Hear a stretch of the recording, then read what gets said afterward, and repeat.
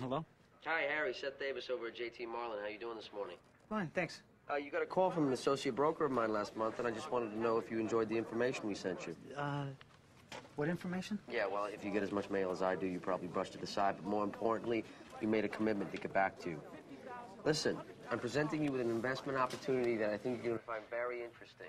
Yeah, I'm not really in the market for that right now. Tell me, Harry, are you married or are you happy? Actually, I've been married for 10 years. Oh, yeah, that's great. That's great. Yeah, 6 years for me. So, listen, are you playing the market at all?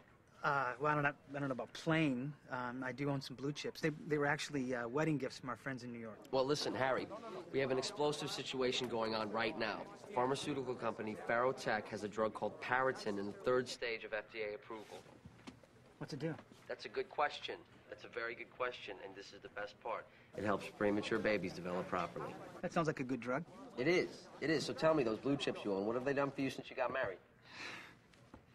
Not that much, really. Well, you see, we deal in stocks that really move. Oh, yeah. They really move. I'd love to show you what I mean, and I can do so on a relatively small investment. Look, I really can't buy anything right now. My wife and I are getting ready to buy a house this month, and we're trying to save every last penny. Look, Harry, I don't care how much stock you pick up. I just want you to test me out. I want you to judge me on the percentages I show you.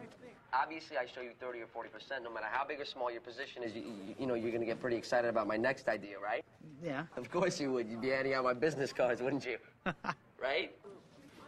Do this. Pick up 100 shares. It's the absolute firm minimum, all right? If I show you 3 or 4 points on the trade, it's not going to make you rich. On the same token, if the stock doesn't go anywhere, you know, you're not out in front of your store with a cup in your hand. No, that's true. Look, Harry, the truth of the matter is, I could sell you a lot more than just 100 shares and feel completely comfortable about the trade.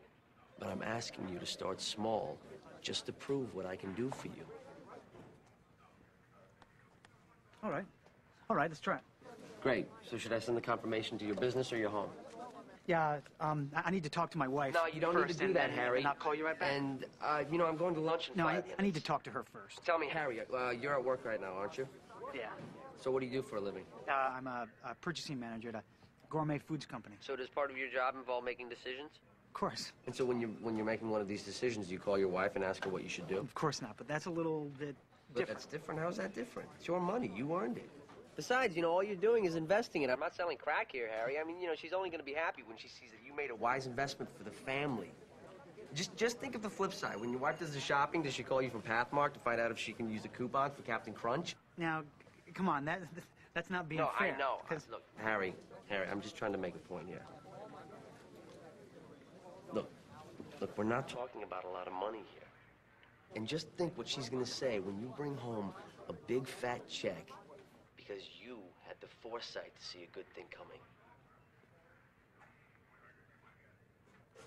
All right, let's try it. Good man, Harry. Look, you made a great decision, all right?